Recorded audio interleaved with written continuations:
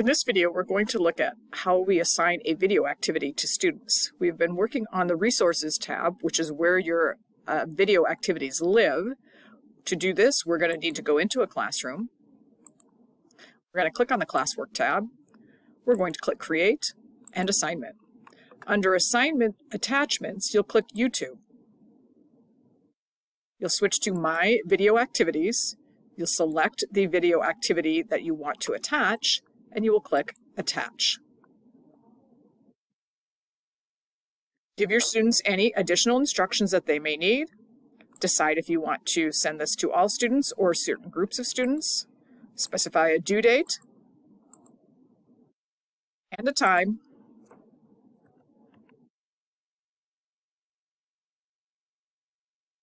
Pick a topic.